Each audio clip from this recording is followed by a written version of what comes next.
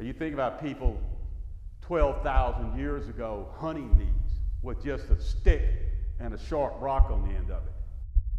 We're ancient people. We cover ourselves with all this, but we're no different.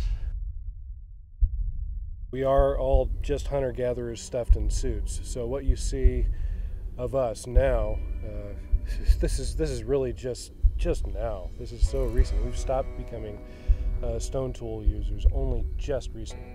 They're so personal. Elation and illumination, all those sensations.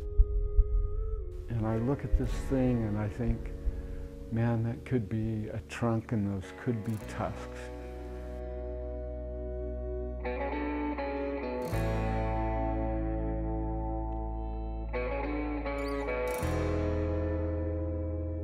Nowhere else in North America have you found a rock art depiction of a mammoth, which is one reason to question it.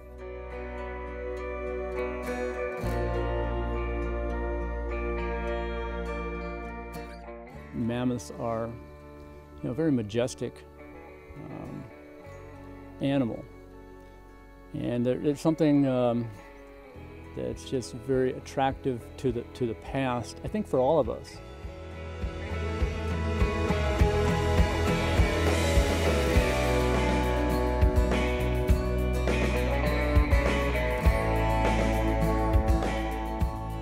We need to learn from the past and look where we're going and really try to do it right, or we're not going to survive. The extinction is going to be ourselves. There are changes, and you look at the geologic record, the Earth has changed dramatically throughout time, so could we be going into a warming stage? Quite possibly. We know more about extinction than anybody ever was capable of knowing before. We know more about it through time, we know more about it across space.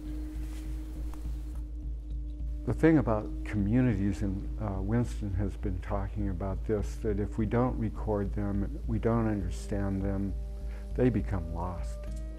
So we build a mammoth to gain this awareness about it. And I'm trying to tell that story. I'm trying to say, hey, this place is old. We live on top of these histories that go way, way back, and tell stories that are far beyond what we're imagining.